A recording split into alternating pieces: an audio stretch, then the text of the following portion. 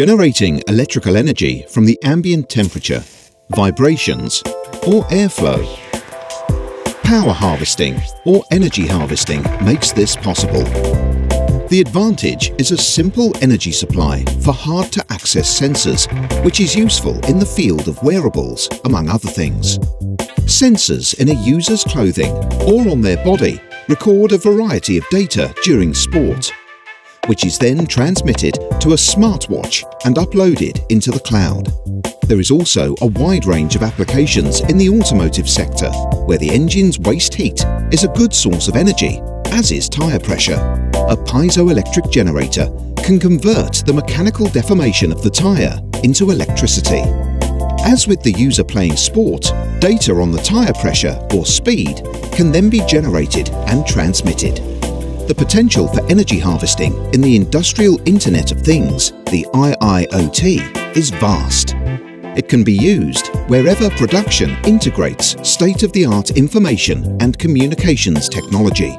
In the future, wireless sensors will be employed to record more and more critical parameters to increase security and reliability while reducing maintenance.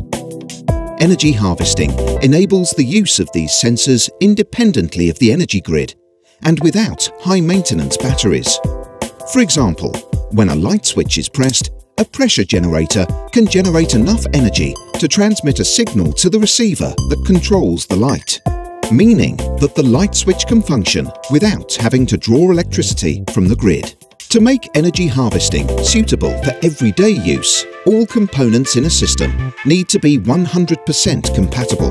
The task of most systems is to transmit signals.